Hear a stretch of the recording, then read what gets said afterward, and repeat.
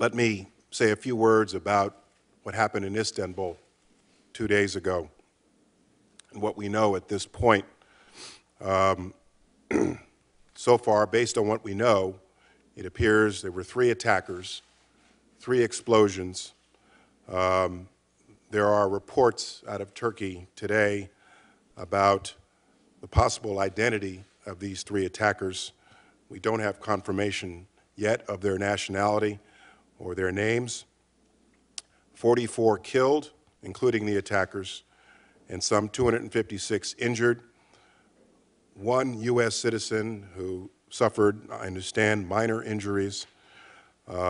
This has the hallmarks of an attack by ISIL.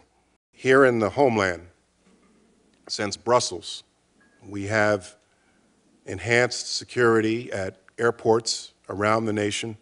The American public should expect to see this July 4th weekend an enhanced security presence at airports, train stations, and other transit centers across the country by TSA and state and local law enforcement, as well as security personnel. We should not focus our attention on things like airports to the exclusion of other public places. We're concerned and focused generally on public events and public places across the nation.